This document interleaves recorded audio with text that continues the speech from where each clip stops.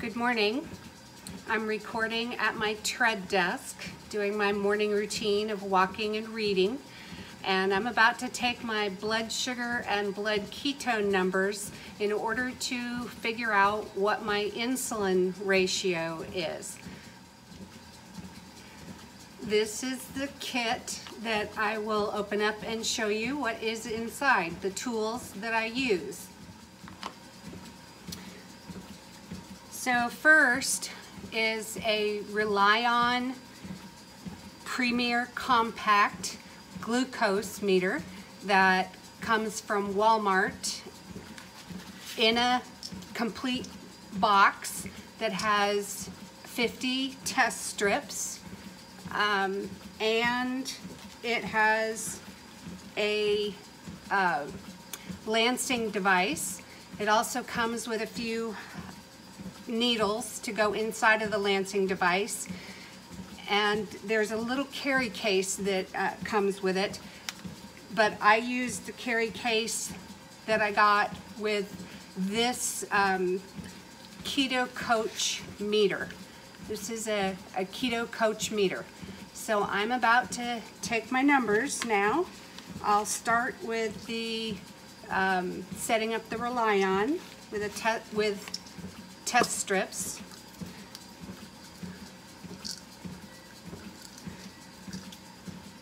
So I take out a test strip and it just goes into the bottom of the meter, and it will turn on and it will flash a little icon to let me know that it's ready to have a drop of blood sucked up through the pipette end.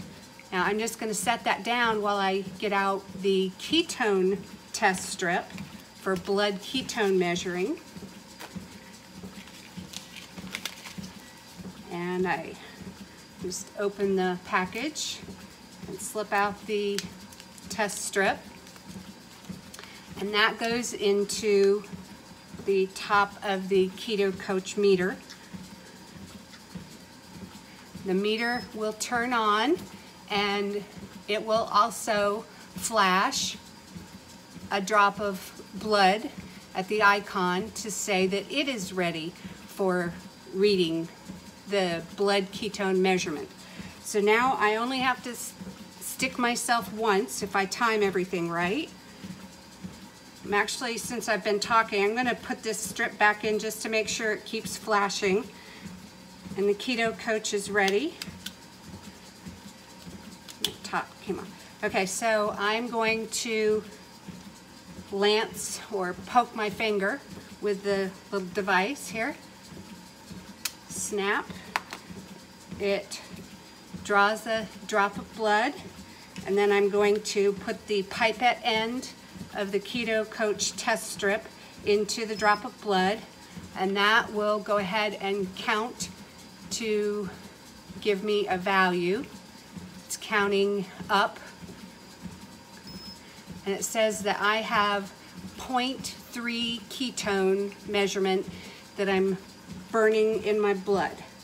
And now, before I do the Rely-On, I'm just going to double check that it's still flashing the drop, because if it's not flashing, it won't read correctly and I've wasted a test strip. So now I put the end of the test strip into the drop of the blood, and that will go ahead and count.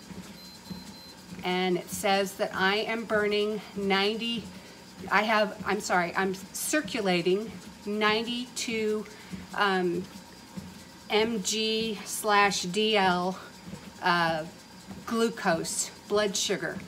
So now the next thing I'm going to do is a little math.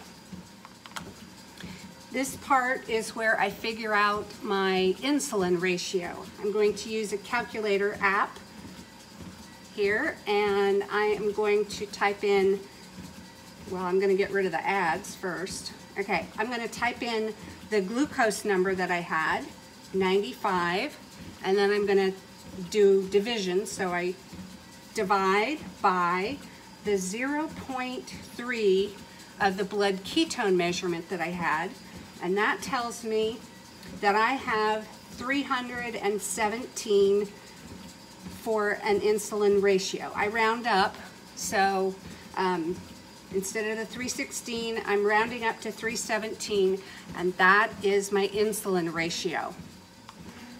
To learn more about the insulin ratio, you can go look for YouTube videos from Dr. Boz. That's D-R-B-O-Z.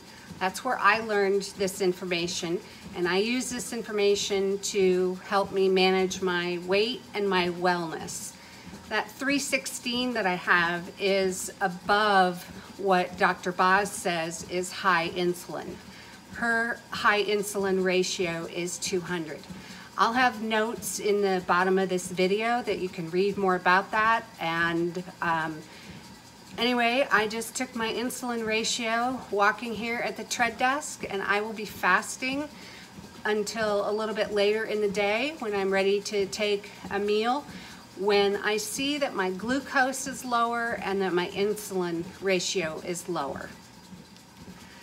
I do want to add that even though Dr. Boz is teaching about a ketogenic lifestyle, I do not adhere to a ketogenic lifestyle. I want to be able to eat all of the macros. I want to use fats and carbs, which are the two fuels the body uses, and I want to have protein. So I do not adhere to a low carb or ketogenic lifestyle. The way I got started eating according to my blood numbers initially was just to track my glucose and use the glucometer, this Rely On Premier Compact that I got from Walmart. I used that as my fuel gauge, and I got that idea from a blog post that's titled How to Use a Glucose Meter as a Fuel Gauge. I found that article back in probably November of 2018, and by December 5th, 2018, I was using my glucose numbers to guide me as to when my body needed more fuel or had too much fuel and I needed to wait. And doing that is what led me into the fasting lifestyle. And I resisted fasting. I didn't think I could fast. I didn't want to fast, but I wanted to lose weight. And so I started waiting for my glucose numbers to fall, but I also researched what was fasting going to do to my body. I was concerned that it would lower my metabolism, and I believed that I needed to be eating, every 3 to 4 hours during the day to keep my body content and happy and my metabolism revving. But I learned a lot about fasting through the research I did. Unfortunately, most of the information I found came from the ketogenic or low carb proponents, and I was not interested in returning to that lifestyle. I did low carb living for 17 years, and I had regular bouts of caving into carbohydrate cravings. Then I discovered how to manage eating carbs as well as fueling with fats, and I've been doing that now for many years. And the last year and a half is when I have brought in eating according to my blood feedback numbers.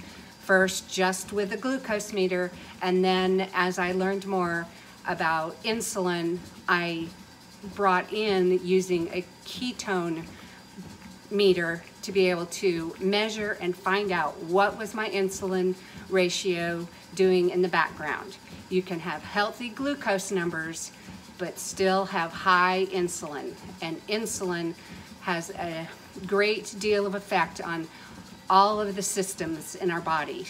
It affects our arteries, our veins, our major organs. So anyway, that's what I'm doing.